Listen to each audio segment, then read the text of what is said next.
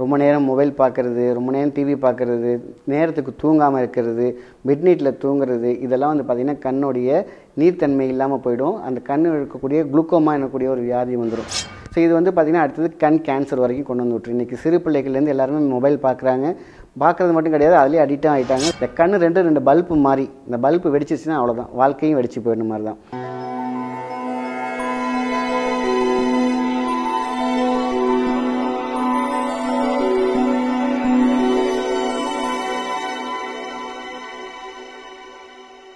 வணக்கம்.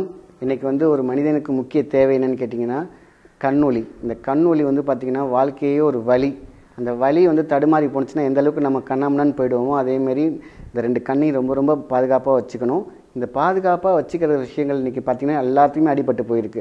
ரொம்ப நேரம் மொபைல் பார்க்குறது, ரொம்ப நேரம் டிவி பார்க்குறது, நேரத்துக்கு தூங்காமல் இருக்கிறது, மிட் நைட்டில் தூங்குறது, இதெல்லாம் வந்து பார்த்திங்கன்னா கண்ணுடைய நீர்த்தன்மை இல்லாமல் போயிடும். அந்த கண் இருக்கக்கூடிய குளுக்கோமா எனக்கூடிய ஒரு வியாதி வந்துடும். ஸோ அப்போ கண் எரிச்சல் ஃபஸ்ட்டு ஃபார்ம் ஆகும். அதுக்கப்புறம் பார்த்திங்கன்னா அங்கே நீர்க்கட்டுகள் ஃபார்ம் ஆகும். அதுக்கப்புறம் இரத்தக்கட்டுகள் ஃபார்ம் ஆகும். ஸோ இது வந்து பார்த்திங்கன்னா அடுத்தது கண் கேன்சர் வரைக்கும் கொண்டு வந்து விட்டுரும். இன்றைக்கி சிறு பிள்ளைகள்லேருந்து எல்லாருமே மொபைல் பார்க்குறாங்க. பார்க்குறது மட்டும் கிடையாது, அதுலேயே அடிக்டாக ஆகிட்டாங்க. ஸோ அதனால் காரணம் கண் வந்து மிகப்பெரிய ஒரு பேராபத்தை நோக்கி போயிட்டுருக்கிறதுனால இதை சிம்பிளாக என்ன பண்ணணும், உடல் சூட்டையும் குறைக்க வேணும், கண்ணில் இருக்கக்கூடிய சூட்டையும் குறைக்கணும். மண்டை சூடு, இந்த மண்டை சூடு தான் மிகப்பெரிய ஒரு ஆபத்தை கொடுக்கும். ஏன்னா நரம்பு மண்டலத்தை மேலிருந்து உச்சங்கால் வரைக்கும் இருக்கக்கூடிய எல்லாத்தையும் சுருக்கி அதுக்கப்புறம் வந்து பார்த்திங்கன்னா கண்ணில் இருக்கக்கூடிய பிரச்சனை ஃபஸ்ட்டு. இந்த கண் ரெண்டு பல்பு மாதிரி, இந்த பல்பு வெடிச்சிச்சுன்னா அவ்வளோதான், வாழ்க்கையும் வெடிச்சு போயிடும் மாதிரி தான். அப்போ என்ன பண்ணணும், முன்னோர்கள் சொன்ன ஒரு அற்புதமான ஒரு மருந்தை சொல்கிறேன். உடம்பு சூடுனாலே என்ன பண்ணுவாங்க, போய் தொப்புள் எண்ணெய் போடு அப்படின்னு சொல்லுவாங்க. அது நல்லெண்ணெய் போடுவாங்க, அது உடல் சூட்டை குறைக்கும்.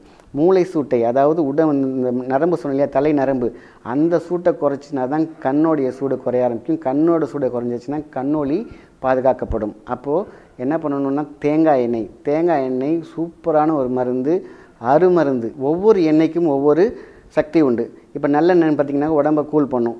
விளக்கெண்ணெய்னு பார்த்திங்கன்னா உடம்பை குடலை சுத்தம் பண்ணும்.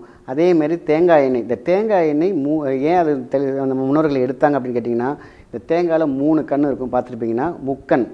நமக்கு இருக்கிறது 3 கண் தான், தேர்டை.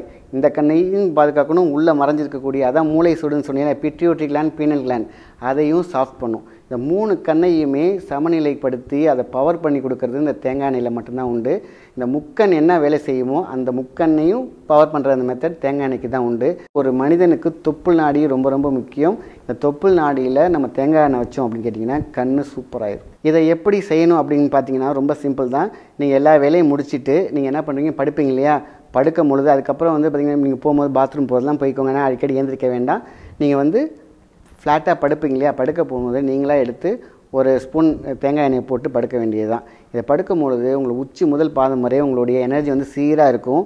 பார்த்திங்கன்னா அதோடைய மேக்னெட்டிக் ஃபீல்டு வந்து பார்த்திங்கன்னா ஜிக்ஸாக்காக போயிட்டு இப்படி வரும் தலையிலேருந்து கீழே வரைக்கும். ஸோ இப்படியே பார்த்திங்கன்னா ப்ளஸ் மைனஸாக செயல்படும் போது இந்த எண்ணெய்க்கு ஒரு அபூர்வ சக்தி இருக்குன்னு சொன்னேன் இல்லையா. இந்த 3 கண்ணையும் பார்த்திங்கன்னா இருக்கக்கூடிய அந்த சோர்வையும் அதில் உள்ள ப்ராப்ளங்களெல்லாம் அப்படியே தூக்கி போட்டு அதுக்கு ஒரு சக்தியை கொடுத்துக்கிட்டே இருக்கும். ஏன்னா தொப்புள் நாடி நேராக சக்ராஸ் போயிட்டு இங்கே ஒர்க் பண்ணும். இப்போ பார்த்திங்கன்னா இந்த கண் இந்த 3 கண்ணையும் பார்த்திங்கன்னா ட்ரையாங்கிள் மாதிரி வேலை செய்கிறதுனால இந்த தேங்காய் எண்ணெய்க்கு மட்டும் அந்த காலத்தில் முன்னோர்கள் முக்கியத்துவம் கொடுத்து இதை செய்ய சொல்லியிருக்காங்க. அற்புதமான ஒரு பேராற்றலை நம்ம கண்ணுக்கு கொடுக்கும், பேரொழியை நம்ம கண்ணுக்கு கொடுக்கும், சிந்தனை திறனை நம்ம தேடைக்கு கொடுக்கும். இந்த 3மே சரியாச்சுன்னா வாழ்க்கை சிறக்கும். கண்ணொளி பெரிய ஒளியாக இருக்கும். அதனால் இதை செஞ்சு பயன்பெறுங்கள். நன்றி, வணக்கம்.